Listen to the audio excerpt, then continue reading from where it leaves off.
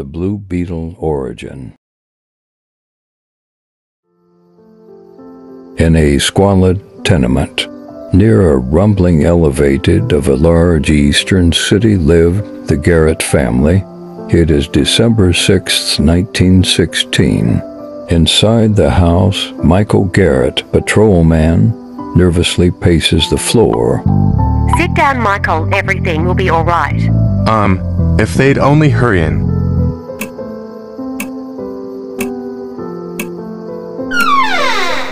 Suddenly, a door opens, and a short, stocky doctor strides in. Here you are, Mike. As fine a lad as I ever saw. A boy, sure, and he'll be the finest man you'll ever be seeing. Quickly, the years fly by, and a baby named Dan grows into a sturdy boy. Then one day, flu epidemic spreads.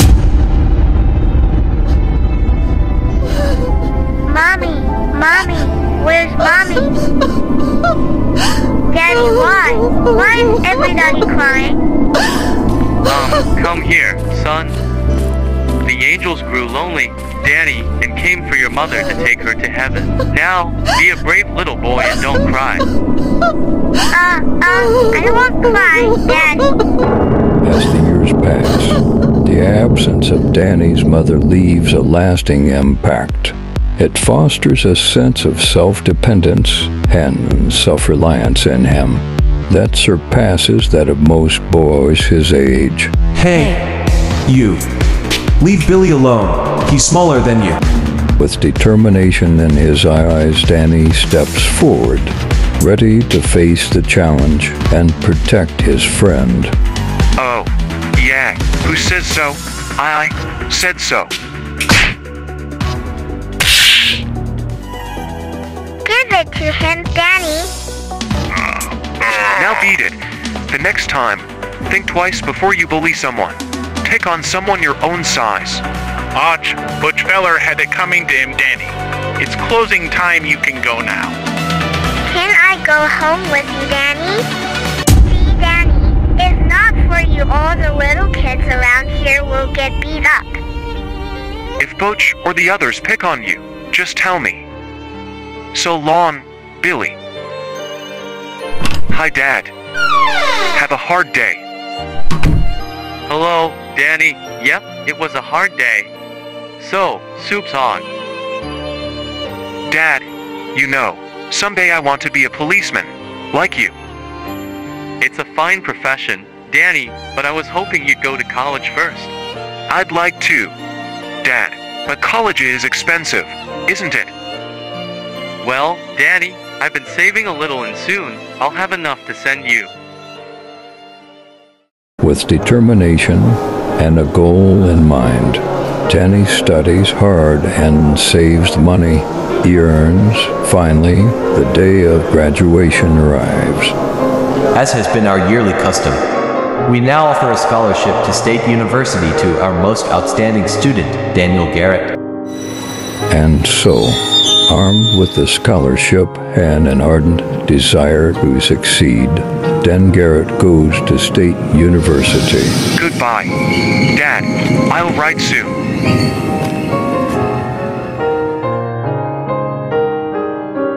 Hey, look, a freshman.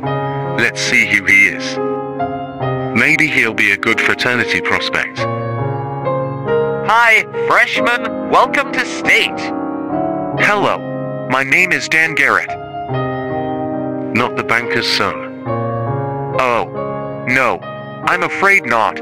I'm here on a scholarship. Scholarship?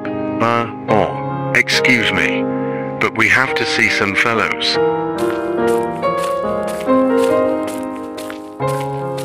Scholarship fooeys.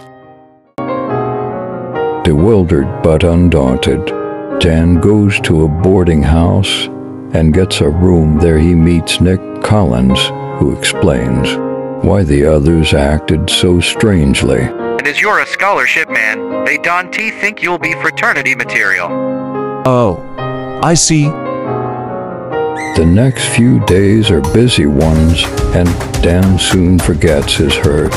Finally, one day, come that call to all aspiring athletes, first call for football players.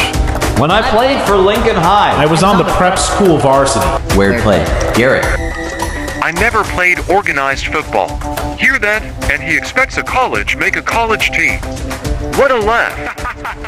But when the season opens, the coach calls out the lineup, and at wingback is Dan Garrett. Don't lose your heads. They're tough, but you can lick them. Now, go to it. Both teams fight desperately, and near the end of the fourth quarter, the score State 0, Cornell Prep 0. It's State's ball on Prep's 30-yard line. On the next play, Dan receives the ball and scores on a beautiful reverse, winning the game.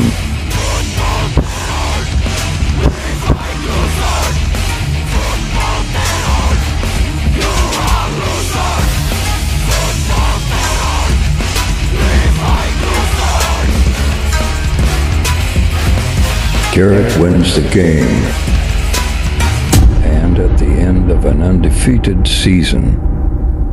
This is the varsity coach, Dan. I like your playing, Garrett. Try the varsity next year. After a summer of hard work, then returns to school a sophomore.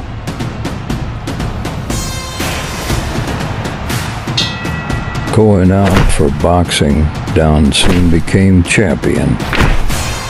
As a hockey star, Dan achieved success and popularity. And soon his company was sought by all. Happy hours roll into days, hour weeks. And here's one day in his senior year. Do you say knock on his door? Coming. Telegram, Dan. Telegram from me. Good Lord. Dan, what is it? It's about my father. I must go to him at once. Your father was wounded in the line of duty. Stop, come immediately, Manigan. A few hours later, Dan rushes to his father's bedside. Dad. Danny boy, thank heaven you've come in time. I'm going to join your mother. Promise me you'll finish school. Goodbye, son. Dad. No! He was a brave man, Danny. I know, Mike. Those dirty rats, I'll get them if it takes all my life. The summer after graduation, Dan joins the police force, and with Mike Manigan, he is assigned to a patrol car.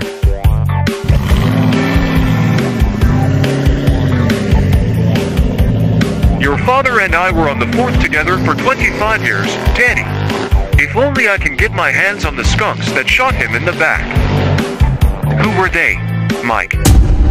I don't know, Dan, but right after the murder, a girl reporter, Karen Dobbs, left a letter with the chief, only to be opened in case of her disappearance. Or death. So? I've a feeling the names of your father's killer are in it. I know she was near the scene of the shooting. Is there no way we can get to the letter?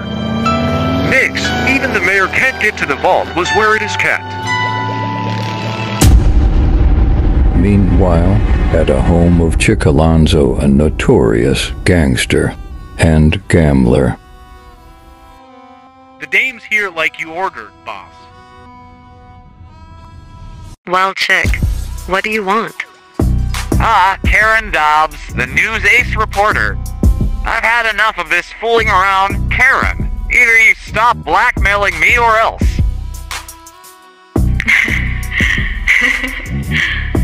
You wouldn't dare. You kill me and the letter I left with the DA sends you and the boys to the electric chair for the murder of Mike Garrett. Not this time, Karen. By the time that letter is opened, I'll be over the border. It was just luck that you got pictures of the shooting. Now, you'll suffer for every penny you squeezed out of me. I've got a few sweet tortures in mind. Later that night, a dark figure in a strange blue costume takes the lock to the safety deposit box in police headquarters. Silently, he withdraws a letter and reads it. Chick Alonso, so he murdered my father. Replacing the letter, the figure wearing a Blue Beetle insignia dashes off to avenge his father's death. While the Blue Beetle rushes to Alonso's house, the gangster prepares to torture the frightened girl, Karen Dobbs. You wouldn't dare. Oh no, tie her up, boys. Let go of me. She won't be so beautiful when I get through carving her. Let's start with a plastic surgery.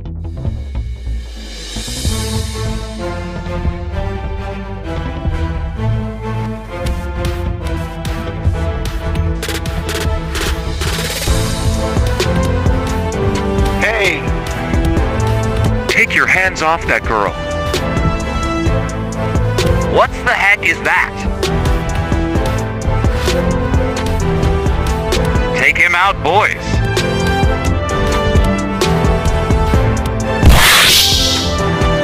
Punch!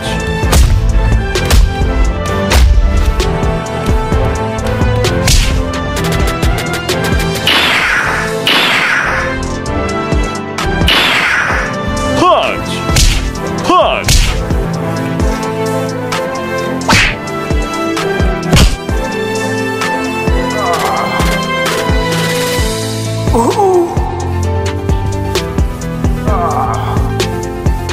While he's mixing it up with the boys, I'll make my getaway.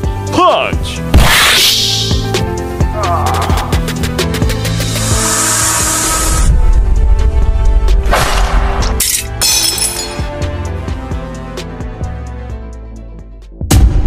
Quickly untying the girl, the Blue Beetle snaps out a command.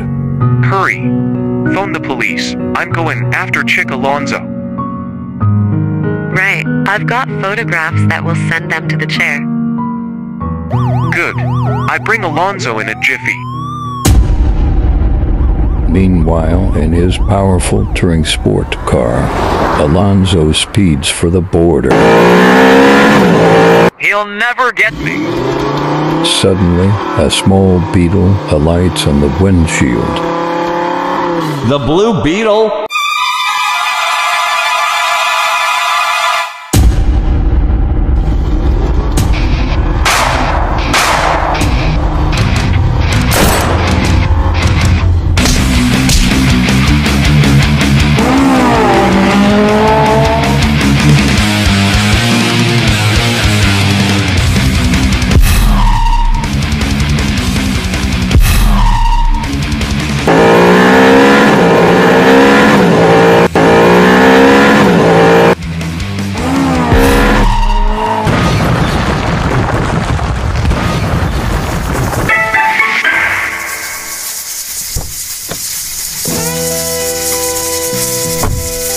Now to get this mug to headquarters.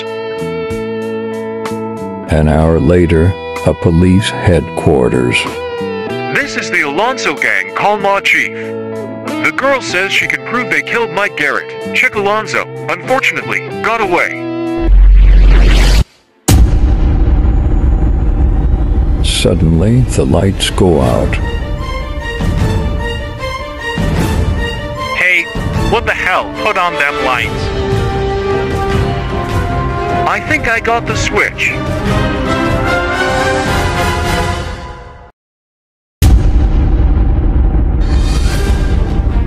Sergeant, look. It's the gang boss, Chick Alonso. There's a note attached to him.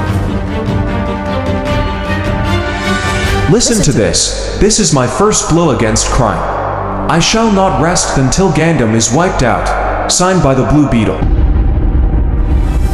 Several weeks later. Morning newspaper. Girl indicted accomplice. Blue Beetle aids in capture of Alonso gang.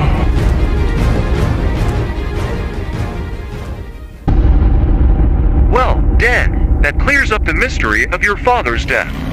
I'd like to catch this Blue Beetle and see what he's like. Maybe you will, Mike.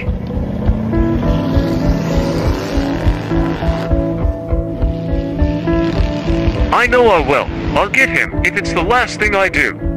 Technically, he's a lawbreaker. No doubt, Mike.